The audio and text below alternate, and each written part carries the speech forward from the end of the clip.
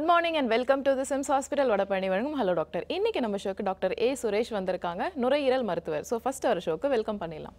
வணக்கம் டாக்டர். வணக்கம். வணக்கம். ஸோ சம்மர் டைம் ரொம்ப ஹீட் வந்து தாங்க முடியல. ஸோ இந்த டைமில் வந்து நுரையீரல் சம்மந்தப்பட்ட நோய் ஏதாவது வரும் அப்படின்னா எந்த மாதிரிலாம் டாக்டர் வரும்? ஓகே, பேசிக்லி இப்போது சம்மர்லன்னு பார்த்தீங்கன்னா நிறைய டஸ்ட்டு. இப்போ வந்து நம்ம இதில் வந்து நம்மளோட ஹீட்டுக்கு டஸ்ட் நிறையா இருக்கும், ரோட்ஸில் வந்து டஸ்ட் நிறையா இருக்கும். ஸோ இந்த டஸ்ட்னால வரக்கூடிய ப்ராப்ளம்ஸ், ஸோ நுரையீரல் பிரச்சனை எல்லாமே இந்த மாதிரியான தூசி, அந்த மாதிரி அந்த சுற்றுப்புற சூழல் பாதிப்பு, பொல்யூஷன், இதனால் வரக்கூடிய பிரச்சனைகள் தான் மெஜாரிட்டி. ஸோ இது வந்து நம்ம ஏர்வே டிசீசஸ், அதாவது அந்த மூச்சு குழாய் சம்மந்தப்பட்ட அந்த பிராங்கஸ் அப்படிங்கிற அந்த பிரச்சனை உள்ளவங்களுக்கு தூசி அவங்க சுவாசம் பண்ணும்போது அதனால் வர பிரச்சனை வரும். ஸோ இதில் மேஜராக பார்த்தீங்கன்னா ஒன்று வந்து ஆஸ்துமா. ஸோ ஆஸ்துமா வந்து அலர்ஜினால் வரக்கூடிய ஒரு பிரச்சனை, லங்ஸில் வரக்கூடிய பிரச்சனை. ஸோ இது மூச்சுக்குழாயை பாதிக்குது. ஸோ மூச்சுக்குழாய் வந்து இவங்களுக்கு வந்து சென்சிட்டிவாக இருக்குது. ஸோ இவங்களுக்கு வந்து உள்ள தூசி போன உடனேயே அதில் சுருக்கம் வந்துடுது. ஸோ அப்போ சுருக்கம் வரும்போது அவங்களால வந்து சுருக்கம், அதாவது அந்த மூச்சு குழாய் வந்து சுருங்கி போயிடுது. அப்போ அந்த சுருக்கமான அந்த பாதையில் வந்து காற்று உள்ளே போகும்போது அவங்களுக்கு வந்து வீசிங், அதாவது அந்த சத்தத்தோடு அவங்களுக்கு மூச்சு வருது. ஸோ அப்போ அவங்க அது கஷ்டப்படுறாங்க. அப்போ ஆஸ்துமா ப்ராப்ளம் வந்து இந்த டஸ்ட்னால கொஞ்சம் அதிகமாகுது. இது தவிர இந்த சீசனில் பார்த்தீங்கன்னா இது வந்து பூ பூக்கிற காலம், நிறைய ஃப்ளவர்ஸ் வந்து ட்ரீஸில் இருக்கும். இப்போல்லாம் கொஞ்சம் ட்ரீஸ் எல்லாம் கம்மி தான், பட் இருந்தால் கூட உங்களுக்கு வந்து அந்த ஃப்ளவர்ஸ், இப்போ வீட்டுக்கு முன்னாடியே ஒரு பெரிய ஃப்ளவரிங் ட்ரீ இருக்கும், அதே மாதிரி நிறைய ஃப்ளவரிங் பிளான்ஸ் இருக்கும். ஸோ அந்த மாதிரி இல்லை ஃப்ளவர் ஷோஸ், ஃப்ளவர் கார்டன்ஸ் அந்த மாதிரி இடத்துக்கு போகும்போது அவங்களுக்கு வந்து அதிகமாகும். ஏன்னா காற்றுல வந்து அந்த போலன்ஸ் ஜாஸ்தி இருக்கும், அந்த ஃப்ளவர்ஸ்லேருந்து வரக்கூடிய மகரந்தம் அப்படின்னு சொல்லுவோம். ஸோ அந்த போலன்ஸ் வந்து அதிகமாக இருக்கிறனால அதை சுவாசிக்கும் போது அவங்களுக்கு வந்து அந்த மூச்சு குழாய் சுருக்கம் வரும். ஸோ அப்போ போலன்ஸ் ட்ரிகர் பண்ணுறதுனால. ஸோ ஆனால் இந்த சீசன் பொறுத்தவரையில் பார்த்தீங்கன்னா இந்த ரெண்டு ஃபேக்டர் ரொம்ப முக்கியம். ஓகே. அண்ட் இப்போது சில குழந்தைங்களுக்கு பார்த்தீங்கன்னாக்கா அடிக்கடி கோல்டு, அலர்ஜிஸ் இந்த மாதிரி ஏதாவது வந்துட்டே இருக்கும். ஸோ அவங்க வீட்டில் அந்த மாதிரி மரம் இல்லை செடி கொடி இருந்தால் கூட அவங்களுக்கு ஐடென்டிஃபை பண்ண முடியாது இல்லைங்களா, வேறு ஏதோ ஒரு ப்ராப்ளம் இஷ்யூ அப்படின்னு சொல்லி நினச்சிப்பாங்க. இதை பற்றி பேசலாம் டாக்டர். அதுக்கு முன்னாடி காலர் இருக்காங்க. வணக்கம். Hello doctor. வணக்கம். Hello hello doctor. Hello hello ma'am. ஹலோம்மா. ஓகேம்மா, நீங்கள் டாக்டர் கிட்ட பேசலாம். வணக்கம், சொல்லுங்கம்மா. நீங்கள் டிவி வால்யூம் கம்மி பண்ணிடுங்க, டிவி பார்த்து பேசாதீங்க. ஓகே ஓகே, சொல்லுங்கம்மா. டாக்டர், நான் வந்து எக்ஸ்போர்ட் கம்பெனிக்கு போயிட்டு இருக்கேன், வேலைக்கு போயிட்டு இருக்கேன். ஓகே. அடிக்கடி நெஞ்சு வலிக்குது, நெஞ்சு எரியுது, எது சாப்பிட்டாலும் வாமிட் ஆகுது. Okay okay. உங்களுக்கு வந்து எவ்வளோ வயசுமா? எனக்கு 26. Okay okay. உங்களுக்கு வந்திருக்கிற அந்த பிரச்சனை வந்து உங்களுக்கு எரிச்சல் வருது இல்லையா, அஜீரண கோளாறு மாதிரி இருக்கு. ஆமாம். உங்களுக்கு மூச்சு கஷ்டம் எதுவும் இருக்குமா? மூச்சு வாங்குறது இல்லை இருமல் தொந்தரவு வர்றது உண்டா? நடந்து போனாலே அதிகமா மூச்சு வாங்குது. சரி, ஓகே. ஸோ இவங்களோட மேஜர் ப்ராப்ளம் வந்து அவங்களுக்கு வந்து அந்த நெஞ்ச எரிச்சல் வருது அப்படின்னு சொல்கிறாங்க. ஸோ இது வந்து அசிடிட்டி சம்மந்தப்பட்ட ப்ராப்ளம். ஸோ அவங்க வந்து இந்த நடந்தால் மூச்சு வாங்குறது வந்து இந்த ஏஜில் வந்து அந்தளவுக்கு காமனாக, அதாவது ஒரு எக்ஸசைஸ் இன்டாலரன்ஸ் இருந்தால் கூட அந்த மாதிரி இருக்கிறது உண்டு.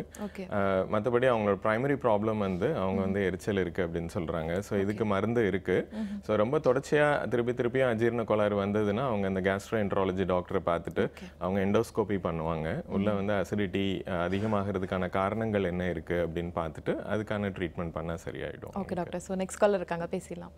வணக்கம். Hello doctor. வணக்கம். வணக்கம்மா, லைனில் இருக்கீங்க. ஓகே, நெக்ஸ்ட் காலர் பார்க்கலாம் டாக்டர். வணக்கம். Hello doctor. வணக்கம். வணக்கம், வேலூர் கட்பாடியிலேருந்து சந்திரசேகர். நீங்கள் டாக்டர் கிட்ட பேசலாம் சார். சந்திரசேகர் தான் பேசிட்டு இருக்கேன். கேக்குதா மேடம் நான் பேசுறேன்? கேக்குதுங்க சார். வணக்கம். சொல்லுங்க. ஓகே, சொல்லுங்க, பேசுங்க சார். எனக்கு இந்த நுரையீரல்ல 2 கேள்விகள் இருக்கு. பொதுவாக ஸ்மோக் பண்ணக்கூடிய ஆட்களுக்கு நுரையீரல் பாதிப்பு அப்படிங்கிறது ரொம்பவே அதிகமாக வரும் அப்படின்னு சொல்றாங்க. அடிக்டிவ் ஸ்மோக்கிங் இதுக்கும் நுரையீரல் பாதிப்பிற்கும் எந்த அளவுக்கு சம்பந்தம் இருக்கு? இது என்னுடைய முதல் கேள்வி. இல்ல, முதல் கேள்வியை கொஞ்சம் திருப்பி சொல்லுங்க.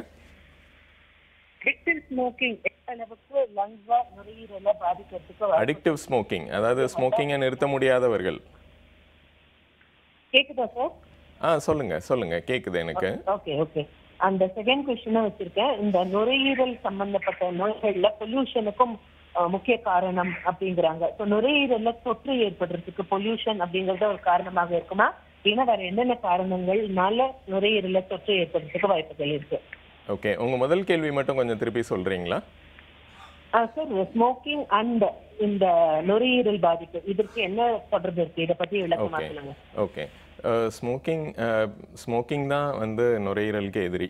ஸோ ஸ்மோக்கிங் வந்து ஏன்னா டைரெக்டாக ஸ்மோக் நம்ம உள்ளே எடுத்துகிட்டு போகிறோம். ஸ்மோக்கில் நிறைய நச்சு பொருட்கள் இருக்குது. ஸோ ப்ரைமரியாக பார்த்தோன்னா ஒரு 20 வருஷம் தொடர்ச்சியாக ஸ்மோக் பண்ண ஒருத்தருக்கு வந்து மூச்சு குழாய் பாதிப்பு ஏற்படலாம். இது வந்து ஒரு முதல் பிரச்சனை. ஸோ இந்த பிரச்சனைக்கு பேர் வந்து சிஓபிடி அப்படின்னு சொல்லுவோம், chronic obstructive pulmonary disease. So இது வந்து இந்த மூச்சு குழாயை பாதிக்கும் போது மூச்சு குழாயில் வந்து சளி அதிகமாக உற்பத்தி ஆகுது. ஸோ அவங்க வந்து நாளுக்கு நாள் இப்போ ஸ்மோக் பண்ணிகிட்டே இருக்கிறவங்களை பார்த்தீங்கன்னா இருமுவாங்க. காலையில் எழுந்திரிச்சோன்னா அவங்க கொஞ்சம் அதிகமாக இருமுவாங்க. அது ஸ்மோக்கர்ஸ் காஃப் அப்படின்னு சொல்லுவோம். இந்த ஸ்மோக்கர்ஸ் காஃபே ஒரு நாளடைவில் என்ன ஆகும்னா கொஞ்சம் கொஞ்சமாக அந்த மூச்சு குழாயை அதிகமாக பாதிச்சு அது வந்து ஒரு சுருக்கம் ஏற்பட்டுரும். அப்போ மூச்சு குழாய் சுருங்கும் போது உள்ள காற்று போகிறதுக்கான பாதை அடைப்படுது. அப்போ அவங்களுக்கு வந்து கொஞ்சம் நடந்தாலே மூச்சு வாங்க ஆரம்பிக்கும்.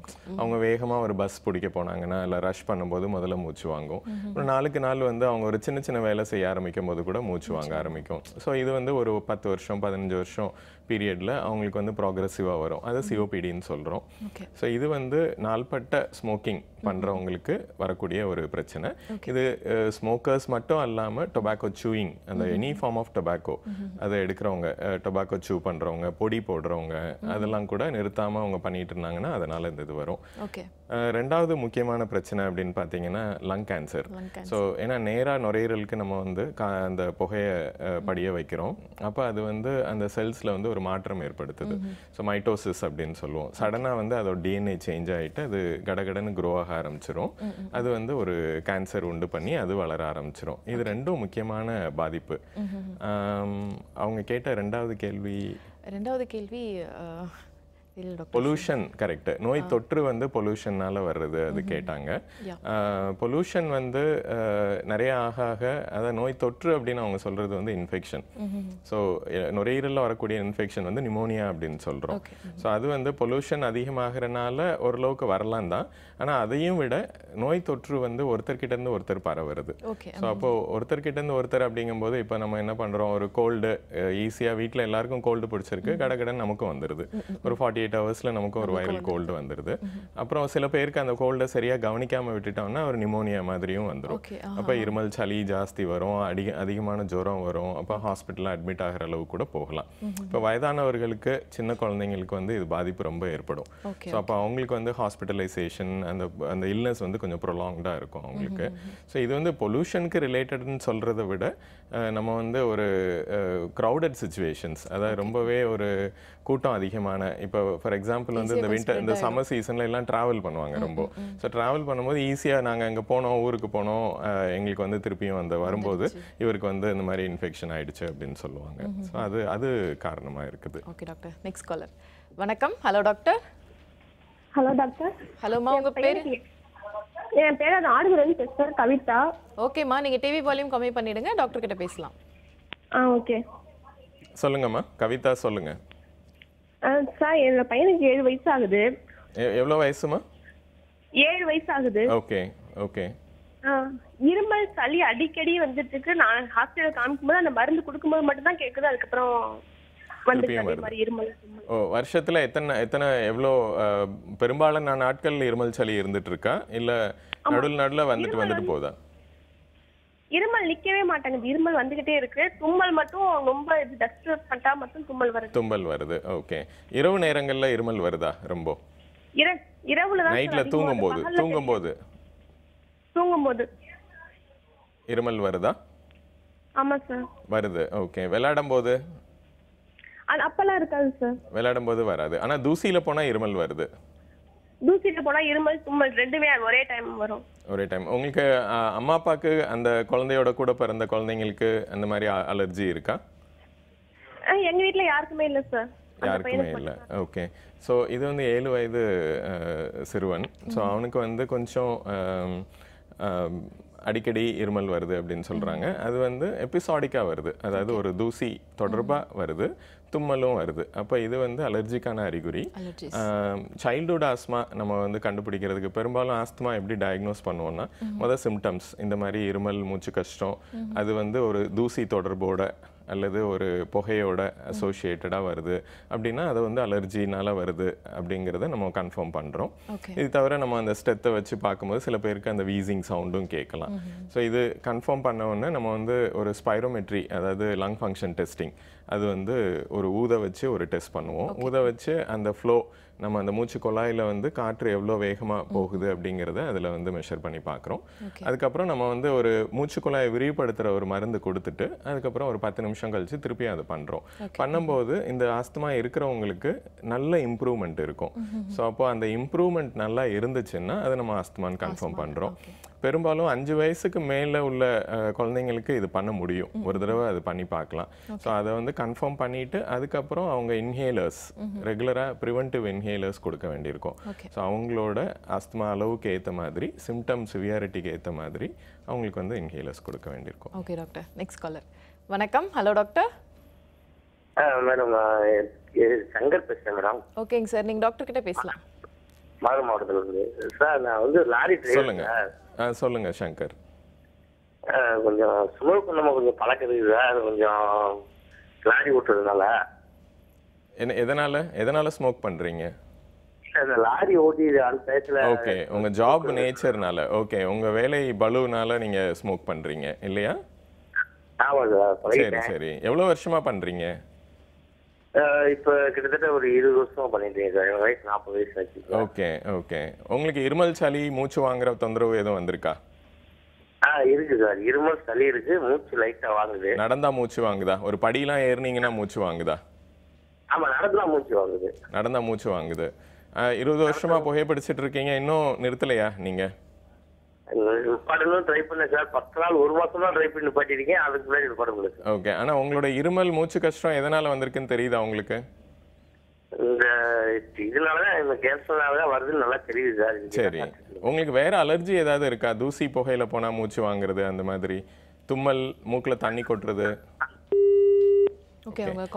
இவங்களுக்கு வந்து பேசிக்கலி அந்த ஸ்மோக்கிங், நான் சொன்னேன் இல்லையா, ஒரு 20 வருஷம் தொடர்ச்சியாக ஸ்மோக் பண்ணிட்டாங்க. சிம்டம்ஸ் ஆரம்பிக்குது இப்போ தான். ஸோ இவங்களுக்கு வந்து மூச்சுக்குழாயில் அடைப்பு இருக்குது அப்படின்னு கன்ஃபார்ம் பண்ணுறதுக்கு அந்த லங் ஃபங்க்ஷன் டெஸ்ட் பண்ண வேண்டியிருக்கும். பண்ணிவிட்டு அதுக்கு தேவையான மருந்து அவங்களோட சிவியாரிட்டி பொறுத்து அந்த மருந்து ஆரம்பிக்க வேண்டியிருக்கும்.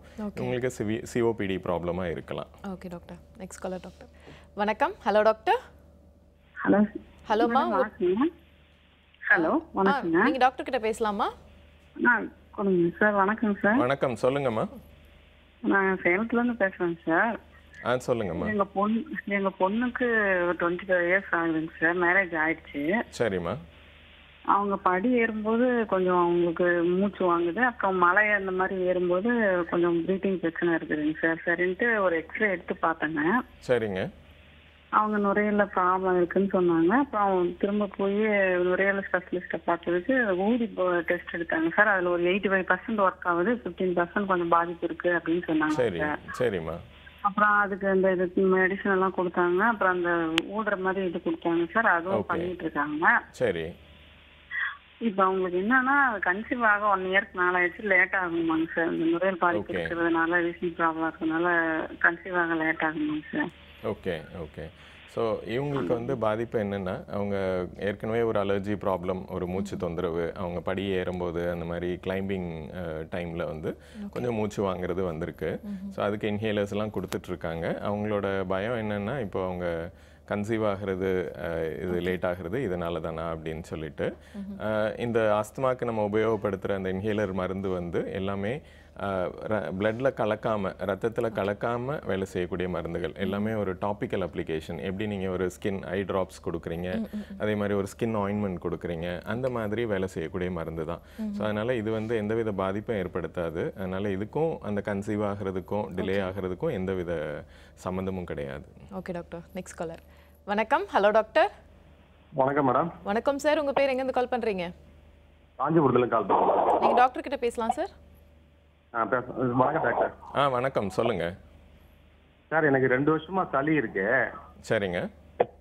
இது 2 வருஷமா இருக்கிறது வந்து ஹாஸ்பிட்டல்ல செக்அப் பண்ணிட்டேன், அதெல்லாம் ஒன்றும் பிரச்சனை இல்லை அப்படின்ற மாதிரி சொல்லிட்டாங்க. ஆனா வந்து நான் டிரான்ஸ்போர்ட் டிரைவரா இருக்கேன். சரிங்க. ஓகே. இருமல் சளி வருதுங்களா? இருமல் சளி, அதாவது மூக்கெல்லாம் புடுங்குற மாதிரி இருக்கு. அது அப்படியே கப்பி விட்டுனாக்கா நான் இப்போ வந்து மூக்குல தண்ணி கொட்டுறது, தும்மல் இருக்கா? தும்மல் இருக்கு. அந்த இருமல் வர்றது உங்களுக்கு அந்த தூசி புகையில போனா, இல்லை நீங்கள் அந்த உங்களோட ஒர்க் டைமில் ஜாஸ்தி இருக்கா? ஆமாம் சார், அதிகமாக இருக்கு. அதிகமாக இருக்கு. உங்களுக்கு அம்மா அப்பா கூட பிறந்தவங்களுக்கு அலர்ஜி, ஆஸ்துமா எதுவும் இருக்கா? அந்த மாதிரி எதுவும் இல்லை சார். யாருக்கும் இல்லை. உங்களுக்கு முன்னாடி இப்போ இந்த 2 வருஷமாக தான் இருக்கா, இல்லை சின்ன வயசில் கூட கொஞ்சம் மூக்கில் தண்ணி கொட்டுறது, தும்மல் வருமா? சின்ன வயசுல ஏதாவது மழையில நனைஞ்சோம்னா போனோம் வந்தோம்னா சளி அந்த மாதிரி வரும். இருக்கு. உங்களுக்கு நடுநடுவே இந்த இருமல் சளி வர்றது வந்து அவருக்கு வந்து இந்த அலர்ஜி சம்மந்தப்பட்ட பிரச்சனை தான். அவரோட ஜாபும் பார்த்தீங்கன்னா டிரான்ஸ்போர்ட்டில் ஒர்க் பண்ணுறாங்க. ஸோ அதனால் டஸ்ட் எக்ஸ்போஷர், டிரான்ஸ்போர்ட்டில் என்னவா இருக்காங்கன்னு நம்ம கேட்கல. பெரும்பாலும் இந்த டிரைவர்ஸாக இருக்கிறவங்க, கண்டக்டர்ஸாக இருக்கவங்க, அவங்களுக்குலாம் வந்து எக்ஸ்போஷர் ஜாஸ்தி. ஏன்னா அவங்க இந்த ஹோல் டே, இப்போ ஈவன் டிராஃபிக் போலீஸ் கூட பார்த்தீங்கன்னா ஹோல் டே அவங்க டஸ்ட்டில் இருக்காங்க. அப்போ அலர்ஜி உள்ளவங்களுக்கு, அதாவது நீங்கள் வந்து ஒரு அலர்ஜி உள்ளவங்க எங்கே கொண்டு போய் அவங்கள வைக்கிறோங்கிறது இருக்குது. அலர்ஜி உள்ளவங்க வந்து பெரும்பாலும் நான் யூஎஸ் போயிருந்தேன், ஒரு 3 மாதம் எனக்கு ஒன்றுமே இல்லை டாக்டர், நான் இன்ஹேலர்லாம் நிறுத்திட்டேன்னு சொல்லுவாங்க. ஸோ ஏன்னா அவங்களுக்கு பொல்யூஷன் இல்லை. அதனால கொஞ்சம் பொல்யூஷன் இல்லாத இடத்துல அவங்க இருந்தாங்கன்னா ரொம்பவே நல்லா இருப்பாங்க. அதே இது ரொம்ப பொல்யூட்டட் பிளேஸில் வச்சா ஈவன் மைல்டு அலர்ஜி இருக்கிறவங்க கூட ரொம்ப தொந்தரவு இருக்கும் அவங்களுக்கு. ஸோ அவங்களுக்கு என்ன இதுன்னு பார்த்துட்டு, எவ்வளோ சிவியராக சிம்டம் இருக்குன்னு பார்த்துட்டு அவங்களுக்கு வந்து இன்ஹேலர்ஸ் கொடுக்க வேண்டியிருக்கும். Okay doctor. Next caller. வணக்கம். Hello doctor. ஹலோ, வணக்கம். வணக்கம். ஹலோ, கோயம்புத்தூர்லேருந்து பேசுகிறேங்க. ஓகேம்மா, நீங்கள் டாக்டர் கிட்ட பேசலாம். டாக்டர் சொல்லுங்கம்மா. வணக்கம், சொல்லுங்க.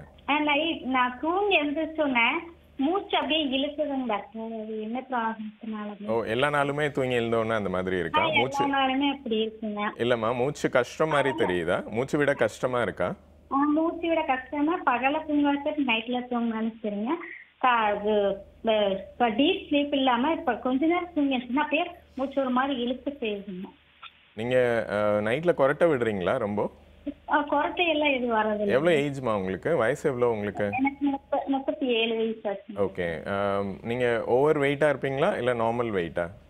இல்லைங்க டாக்டர், ஓவர் வெயிட், கொஞ்சம் வெயிட் தாங்க டாக்டர். Over weight. ஆனா நைட்ல அந்த மாதிரி திடீர்னு தூக்கத்துல இருந்து எழுந்திருக்கிறீங்களா? எந்திரிக்கிறேங்க டாக்டர், 2-3 வாட்டி எந்திரிக்க வேண்டியது. அந்த மாதிரி எழுந்திருக்கிறீங்க. ஆனா நீங்க கொரட்டை விடுறீங்கன்னு சொல்றாங்களா பாக்குறவங்க? ஒரு சில டைம் சொல்றாங்க. ஓகே. பகல் நேரத்துல உட்கார்ந்துட்டே தூங்கிடுறீங்களா ஈஸியா? டிவி எல்லாம் பார்த்துட்டு இருக்கும்போது அப்படியே தூங்கிடுவீங்களா டக்குன்னு? உட்கார்ந்தெல்லாம் தூங்க மாட்டேன் டாக்டர், படுத்துதான் தூங்குவாங்க. ஆனா கொஞ்சம் ஸ்லீப்பியா ஃபீல் பண்றீங்களா? தூக்கம் ரொம்ப வர மாதிரி இருக்கா? இல்லைங்க டாக்டர், அப்படியெல்லாம் எதுவும் இல்லைங்க. அந்த மாதிரி இல்ல. ஓகே. வேற நடக்கும்போது மூச்சு வாங்குறது இருக்கா உங்களுக்கு? சேரும்போது மூச்சு வாங்குங்க. மூச்சு வாங்குது. நடந்தா மூச்சு. வாக்கிங் எல்லாம் ரெகுலரா போறீங்களா? வாக்கிங் இப்ப 10 நிமிஷத்துல போறது இல்ல. ஓகே. ஓகே. இவங்களுக்கு வந்து கொஞ்சம் இந்த நைட் காலையில எழுந்திருக்கும் போது மூச்சு வாங்குது அப்படின்னு சொல்றாங்க. கொஞ்சம் நடந்தாலும் மூச்சு வாங்குதுங்கிறாங்க. ஸோ இந்த உடல் பருமன், வெயிட் ரொம்ப இருக்கிறவங்களுக்கு வந்து நிறைய பிரச்சனைகள் வர்றதுக்கு வாய்ப்பு இருக்கு. ஸோ ஒன்று வந்து அதுக்கு வந்து அப்ஸ்ட்ரக்டிவ் ஸ்லீப் ஆப்னியா அப்படின்னு சொல்கிறோம். அது வந்து என்னென்னா நைட்டில் வந்து அவங்க அடைச்சு தூங்குவாங்க. ஸோ அப்போ அவங்க அதனால தான் கொரட்டை விடுறாங்க. அவங்களுக்கு வந்து அந்த ஓவர் வெயிட்னால என்னென்னா அந்த தொண்டை பகுதியில் இருக்கிற மசில்ஸ் வந்து விலகி வலி விடாது. அப்போ சீரான காற்று உள்ளே போகாது. அவங்க கொரட்டை அது வந்து கொரட்டையாக தெரியும். ஸோ அப்போ அந்த கொரட்டை விட்டுட்டே இருக்கும்போது அவங்க வந்து ஒரு பாயிண்ட்ல வந்து அந்த மசில்ஸ் கம்ப்ளீட்டாக அது க்ளோஸ் பண்ணும்போது ஸ்டக் ஆகி எந்திரிப்பாங்க. டக்குன்னு அந்த அப்படி பண்ணிட்டு அப்படி டக்குன்னு எழுந்து பார்ப்பாங்க. ஆமா, எழுந்திருப்பாங்க. அப்போ அவங்களோட ஸ்லீப் குவாலிட்டி வந்து ரொம்ப குறையும். ஸோ அந்த பிரச்சனை இவங்களுக்கு இருக்கா அப்படிங்கிறது ஒன்று பார்க்கணும். ரெண்டாவது வந்து இவங்களோட ஒபிசிட்டியை கண்ட்ரோல் பண்ணுறது மூலமா கொஞ்சம் அந்த ப்ரீதிங் டிஃபிகல்ட்டி வந்து கொஞ்சம் பெட்டர் ஆகுதா, வேற காரணங்கள் இருக்கா, இதெல்லாம் கொஞ்சம் டெஸ்ட் பண்ணி பார்க்கணும். Okay doctor. So next caller இருக்காங்க. வணக்கம். Hello doctor. வணக்கம்மா. வணக்கம்மா, உங்க பேர் எங்கேருந்து கால் பண்றீங்க? நான் வந்து ராமநாதபுரம் மாவட்டத்துல ஃபோன் பண்றேன். ஓகேம்மா, நீங்க டாக்டர் கிட்ட பேசுங்க. பேர் வந்து பேர் தமிழரசி, 35 வயது ஆகுது எனக்கு. சொல்லுங்கம்மா. சார், எனக்கு வந்து 30 வயசு ஆகுது. என்னோட வெயிட் வந்து 72 கிலோ. சரிம்மா. எனக்கு வந்து ஒரு 2 வருஷமாவே வந்து வயிற்றுக்குள்ள ஏதோ குடலை பிரட்டுற மாதிரி ஒரு ஃபீலிங் இருக்கும் உள்ள. ஓகே சரி. அப்புறம் வந்து நெஞ்சு எரியுற மாதிரி இருக்கும் அந்த டயத்துல. ஓகேமா. எரிஞ்ச உடனே தொண்டையில வந்து ஒரே எரிச்சல் மாதிரி இருக்கும், வாமிட் வரும். ஆனா உமிழ்நீர் மட்டும் அதிகமா சுடுக்கிற மாதிரி எனக்கு ஒரு ஃபீலிங் இருக்கு சார், நிறைய வரும். அப்ப அந்த டயத்துல எனக்கு ஏதோ ஒரு கழுத்துல பின்னாடி குடல் நேரம் போற வலிக்கிற மாதிரி ஒரு ஃபீலிங் இருக்கு எனக்கு. இது வந்து 2 வருஷமா இருக்கா உங்களுக்கு? 2 வருஷமா இருக்கு. பக்கத்துல வந்து டாக்டர்கிட்ட கன்சல்ட் பண்ணேன். அவங்க வந்து மெடிசன் கொடுத்தாங்க. திரும்பவும் அந்த மாதிரி கொஞ்ச நாள் இருந்துட்டு மறுபடியும் திரும்ப அதே மாதிரி வந்து. அந்த மெடிசன் கொடுக்கும்போது நல்லா ஆயிடுதா உங்களுக்கு? அப்ப சரியாயிடும். நீங்க எப்பயாவது இப்ப இந்த உணவு குழாய் சம்பந்தப்பட்ட டாக்டரை பார்த்திருக்கீங்களா? கேஸ்ட்ரோஎன்ட்ராலஜிஸ்ட் பார்த்திருக்கீங்களா? பார்க்கல சார். சரி. இவங்களுக்கு வந்து இருக்கிறது அந்த அசிடிட்டி, நம்ம GERDன்னு சொல்றோம், கேஸ்ட்ரோஎசோஃபேஜியல் ரிஃப்ளெக்ஸ் டிசீஸ். அந்த ப்ராப்ளம் தான் இவங்களுக்கு இருக்கு. இது பெரும்பாலானவங்களுக்கு இருக்கும். இது வந்து ஒபிசிட்டினால கொஞ்சம் அக்ரிவேட் ஆகும், ஸ்மோக்கிங்னால அக்ரிவேட் ஆகும், ஆல்கஹால் இன்டேக்னால அக்ரிவேட் ஆகும். அது தவிர இந்த காரம் ஸ்பைசியா ரொம்ப சாப்பிட்றனாலையும் அக்ரிவேட் ஆகும். அப்போ இது வந்து அந்த ஈசோஃபேகஸ் அப்படின்னு சொல்ற நம்ம அந்த சாப்பாடு முழுங்கின உடனே போற உணவு குழாய், ஆரம்ப உணவு குழாய், அது போய் ஸ்டமக்கில் போய் முடியுது. அந்த ஸ்டமக்கில் முடியறதுக்கும் அந்த ஈசோஃபேகஸ்க்கும் நடுவில் வந்து ஒரு ஜங்ஷன் இருக்கும்.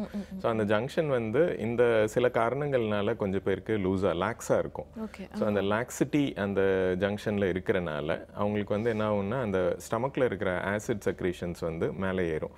ஸோ அப்போ அது மேலே வரும்போது ஸ்டமக்கோட வால்க்கு வந்து அதை ப்ரொடெக்ட் பண்ணுறதுக்கான கெப்பாசிட்டி இருக்குது. அது வந்து பைகார்பனேட் செக்ரீட் பண்ணிகிட்டே இருக்கும் அந்த வால் வந்து. அதனால அந்த ஹைட்ரோக்ளோரிக் ஆசிடை வந்து நியூட்ரலைஸ் பண்ணிட்டே இருக்கும். அதனால அந்த ஸ்டமக்ல இருக்கிற வரை அந்த ஆசிட் கண்டென்ட் ஒண்ணுமே இல்லை. நீங்க உள்ள ஒரு அயன் பீஸை போட்டீங்கன்னா கூட அது டைஜஸ்ட் பண்ணிடும். அந்த அளவுக்கு அது கெப்பாசிட்டி உண்டு, அவ்வளோ ஆசிடிக் நேச்சர். ஸோ அது மேலே கொஞ்சம் ஈசோஃபேகஸை டச் பண்ணும்போது அந்த எரிச்சல் வந்துடும். ஸோ அப்போ இவங்க அந்த சில பேர் வாமிட் பண்ற அளவுக்கு போவாங்க, சில பேருக்கு ரொம்ப லாக்ஸா இருக்கும். ரொம்ப ஒபீஸா இருக்கிறவங்க, ஆல்கஹால் எடுக்கிறவங்க, அவங்களுக்குலாம் ரொம்ப லாக்ஸா இருக்கும். அப்படி படுத்தவொடனே கடகடன் வயிற்றுல இருக்கிறது மேலே வந்துடும். ஸோ அப்போ அவங்க வந்து அந்த கேஸ்ட்ரோஎன்ட்ராலஜிஸ்ட் பார்க்கணும். இனிஷியலா எண்டோஸ்கோபி பண்ணிட்டு அதுக்கப்புறம் உள்ள அல்சர்ஸ் எதுவும் இருக்கா எல்லாம் பார்த்துட்டு அதுக்கப்புறம் ஃபர்தராக ஏதாவது சர்ஜிக்கல் கரெக்ஷன் பண்ணலாமா, ஸோ அந்த மாதிரி அவங்க போக வேண்டியிருக்கும். Okay doctor. Next caller. வணக்கம். Hello doctor. வணக்கம் மேடம், நாங்கள் துறையூர்ல இருந்து ராணி பேசுகிறோம். ஓகேம்மா, நீங்கள் டாக்டர் கிட்ட ஒரு சந்தேகம் கேட்கலாம். ஓகே. வணக்கம்மா, சொல்லுங்க. வணக்கம் சார். சார் நான் தூங்குறப்ப உடனே வந்து கொரட்டா வருதுன்னு சொல்றாங்க. எங்களுக்கு தெரியாது, ஆனா தூங்கின உடனே சவுண்ட் வருது ஓவரா அப்படின்னு சொல்றாங்க. ஏன்னா சார் சளி பிடிச்சா வந்து மூக்கெல்லாம் அடைச்சிக்குதுங்க சார். ஓகே. மூக்கடைப்பு ரொம்ப நாளா இருக்கா உங்களுக்கு? இல்ல சார், சளி பிடிச்சா உடனே வந்து மூக்கடைப்பு இருக்குங்க சார். மற்ற நாள்ல மூக்கடைப்பு இல்ல? இல்லைங்க சார். மற்ற நாள்ல இல்ல. கொரட்டா ரொம்ப விடுறீங்களா?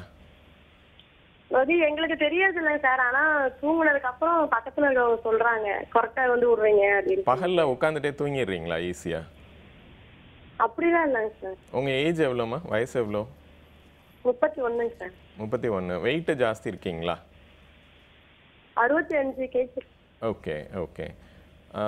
கொரட்டை தவிர வேற எந்த பிரச்சனையும் இல்லை உங்களுக்கு? இல்லை சார், ஓவரா ஓடுனோன்னா வந்து அதிகமா மூச்சு வாங்க பிரச்சனையே இருக்குங்க சார். நார்மலாக வாக்கிங் எல்லாம் போவீங்களாம்மா? இல்லை சார், அந்த மாதிரி தான். சரி. இவங்க வந்து கொஞ்சம் அதான் எல்லாமே இந்த physical activity. So lack of physical activity நிறைய பேருக்கு வந்து அது நார்மலாக இப்போ ஓடினா மூச்சு வாங்குறது எல்லாருக்கும், நம்ம எல்லாருக்குமே வாங்குவோம். ஸோ அதனால அது வந்து ஒரு extreme form of exertion. So ரன்னிங்கிறது வந்து கொஞ்சம் ரன்னிங் அப்போ மூச்சு வாங்குதுன்னு சொல்கிறது வந்து இட்ஸ் நார்மல். பட் ஆனால் இந்த டே டு டே ஆக்டிவிட்டீஸ் நார்மலாக நடக்கிறோம், படியேறுறோம், அந்த மாதிரியான ஆக்டிவிட்டீஸில் அவங்க ஒருத்தருக்கு வந்து சடனாக பிரெத்லெஸ்னஸ் வர ஆரம்பிக்குது, ஸோ ப்ரீதிங் டிஸ்கம்ஃபர்ட் இருக்குது அப்படின்னா அவங்கள எவால்வேட் பண்ணணும். Okay doctor. Next caller. வணக்கம். Hello doctor. ஹலோ வணக்கங்க, நான் ரஞ்சினி பேசுகிறேன் வேலூர்ல இருந்து. ஓகேம்மா, நீங்கள் டாக்டர் கிட்ட பேசலாம். சரி கொடுங்க. வணக்கம் சார். வணக்கம்மா, சொல்லுங்க. எனக்கு ஒரு 18 வயசுல இருந்தே மூக்குல இருந்து தும்மல் விழுந்துகிட்டே இருக்கும், தண்ணி வந்துகிட்டே இருக்கு. Okay okay. இப்போ 30 வயசு ஆகுது. ஓகே. அது இப்போ வந்து ரொம்ப பெருசா ஆயிட்டு மூச்சு விட முடியாம இருக்கு, மூச்சே விட முடியல. ஓகே. மூக்கு அடப்புனாலயா இல்ல உங்களுக்கு மூச்சு வீசிங் மாதிரி வருதா? வீசிங் டாக்டர் கிட்ட போனா வீசிங் இல்லைன்னு சொல்றாங்க. ஓகே. ஆனா தும்மல் தான் ஃபர்ஸ்ட் வந்தது. ஓகே. ஆனா இப்போ தும்மல் இல்லையா உங்களுக்கு? இப்போ டேப்லெட் சாப்பிட்டா விடுது. நாங்க அலர்ஜி டாக்டர் எல்லாம் பார்த்துட்டோம், ரொம்ப 2-3 வருஷமா பார்த்துக்கிட்டே தான் இருக்கோம். உங்களுக்கு வருஷம் பூரா அந்த மூக்குல தண்ணி கொட்டுறது தும்மல் இருந்துட்டே இருக்கா இல்ல சில நாட்கள்ல மட்டும், அதாவது சீசன்ல மட்டும் வருதா? வருஷம் ஃபுல்லா மூக்குல ஒரு நாள் விட்டு ஒரு நாள் தும்மல் வரும், வந்துட்டே தான் இருக்கும். ஓகே. இப்போ வந்து மூச்சு விடவே முடிய மாட்டேங்குது, அப்படியே ஏங்கவே முடியல. மூக்குல ஸ்ப்ரே பண்ற மாதிரி கொடுத்திருக்காங்களா மருந்து? இல்ல மூக்குல மருந்து சொட்டு மருந்து கொடுத்தாங்க. அது டேப்லெட் சாப்பிடும்போது நல்லா இருக்கு. ஒரு 5 நாள் சாப்பிட்டா நல்லா இருக்கு. அதுக்கப்புறம் விட்டுட்டோம்னா அப்படியே தொடர்ந்துகிட்டே இருக்கு. Okay okay. நடந்தாலே மூச்சு ரொம்ப வாங்குது. ஓகே. ஸோ இவங்களுக்கு வந்து அந்த அலர்ஜிக் ரைனைட்டிஸ் அப்படின்னு சொல்லுவோம். அதாவது மூக்கில் வரக்கூடிய அலர்ஜி. ஸோ இப்போது மூக்கு லங்ஸ் ரெண்டும் ஒரே பாதை தான், ஒரு சிங்கிள் ஏர்வேன்னு சொல்லுவோம். ஸோ இங்கே அலர்ஜி இருக்கிறவங்களுக்கு இங்கேயும் கொஞ்சம் அலர்ஜி இருக்கலாம். ஸோ இப்போ இவங்க மூச்சு வாங்குது அப்படின்னு சொல்லும்போது இவங்களுக்கு வந்து ஸ்பைரோமெட்ரி டெஸ்ட்லாம் கண்டிப்பாக தேவை. ஆனால் மூக்கில் உள்ள அலர்ஜிக்கு வந்து அவங்க அந்த மூக்கில் படிகிற மாதிரி வேலை செய்கிற மருந்து இருக்குது. ஸோ அந்த நேசல் ஸ்ப்ரே வந்து கன்சிஸ்டண்ட்டாக எடுக்க வேண்டியிருக்கும். ஸோ இவங்க வந்து பெரினியல் அலர்ஜிக் ரைனைட்டிஸ்ன்னு சொல்லுவோம். சீசனல் கிடையாது. இவங்களுக்கு வந்து வீட்டுக்குள்ளே ஏதோ ஃபேக்டர் இருக்கலாம். ஸோ இவங்களுக்கு வந்து அந்த வீட்டுக்குள்ளே உள்ள டஸ்ட்டு, அவங்க வந்து அந்த பெட்ஷீட்ஸ் எல்லாம் க்ளீனாக வச்சுக்காம, இல்லை ஸ்க்ரீன் வந்து கரெக்டாக மாற்றாமல், ஸோ வீட்டுக்குள்ளே வந்து டஸ்ட் இருக்கிற மாதிரியோ இல்லை ஸ்மெல்ஸ் இருக்கிற மாதிரியோ ஏதோ ஃபேக்டர் வந்து இவங்களை அக்ரவேட் பண்ணிகிட்டே இருக்கும்.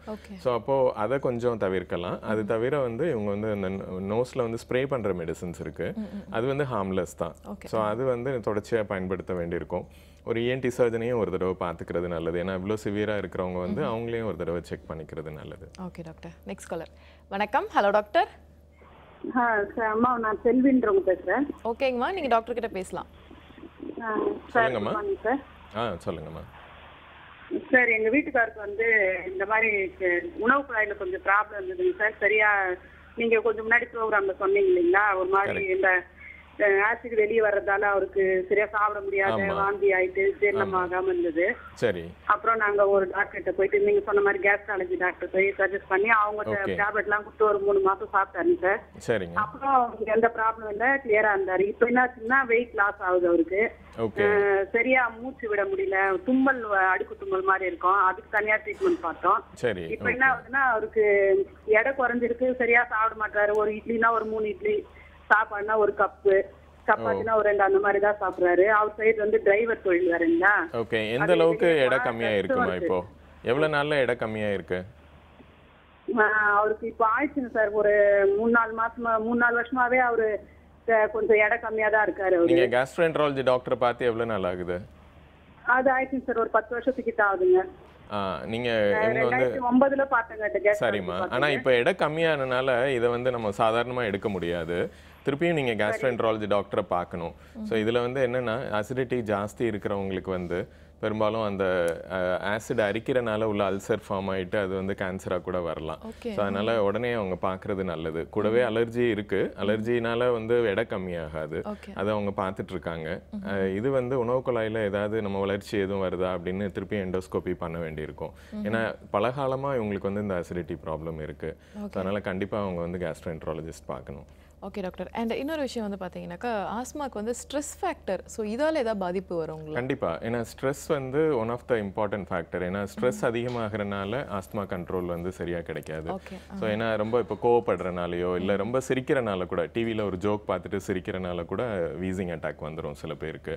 அதே மாதிரி ஒரு ஸ்ட்ரெஸ்ஃபுல் சுச்சுவேஷன், இப்போ வந்து ரொம்ப ஒரு டியர் ஒன் யாராவது ஒருத்தர் லூஸ் பண்ணுறோம், ஸோ அந்த மாதிரி இருக்கும்போது, இல்லை ஒரு இப்போ ஃபார் எக்ஸாம்பிள் நிறைய பேருக்கு பார்த்தீங்கன்னா பெட்ஸ் உள்ள வச்சுக்க கூடாதுன்னு சொன்னதே ஸ்ட்ரெஸ் ஆகிடும். ஸோ பெட்ஸ்னால அக்ரவேட் ஆகும். பெட்டை உள்ளே வச்சுக்க கூடாதுன்னு நம்ம சொல்லும்போது சில்ட்ரன் கெட் அப்செட். நான் வந்து இல்லை ஐயோ என் பெட் இல்லாமல் என்னால் இருக்க முடியாது, என்னோட டாக் இல்லாமல் என்னால் இருக்க முடியாது, அதில் எமோஷனல் ஆவாங்க. ஸோ இது ட்ரிகர் ஆகும் கண்டிப்பாக. Okay doctor. ஸோ இவ்வளோ நேரம் ஆஸ்மா அண்ட் எல்லா இது ரிலேட்டடாக நிறைய வந்து சொன்னீங்க. ஸோ காலர்ஸும் வந்து யூஸ்ஃபுல்லாக பயனடைஞ்சிருப்பாங்கன்னு நினைக்கிறேன். ஸோ இந்த ஷோவில் வந்து கலந்ததுக்கு ரொம்ப நன்றிங்க டாக்டர். தேங்க்யூ. இதே மாதிரி வேறு ஸ்பெஷலிஸ்டோட உங்களை சந்திக்கிறேன். அண்டில் தான் இஸ் பை ஃப்ரம் சுமித்ரா. இது ஹாஸ்பிட்டல் வடபழனி வழங்கும் ஹலோ டாக்டர்.